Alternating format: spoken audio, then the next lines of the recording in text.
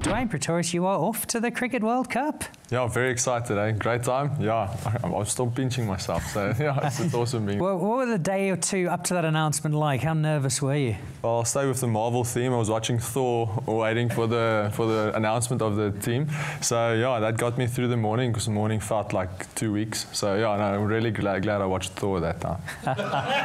Did you only find out when the rest of us did, or were you given a call first earlier? time ever. Really? So it was on TV. Yeah. You hadn't got a phone call from Otis. Thanks for the wine and the watches and cigars. Not at all. I was hoping you got the last one, but I wasn't sure.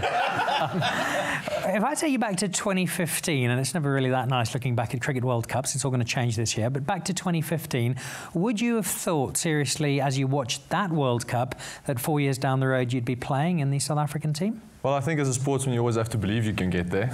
It was definitely a dream. Hoping at that stage that I can be in the 2019 World Cup and hopefully play a role bringing it back home. But obviously, it's always a dream for every sportsman, and I'm just glad mine came true.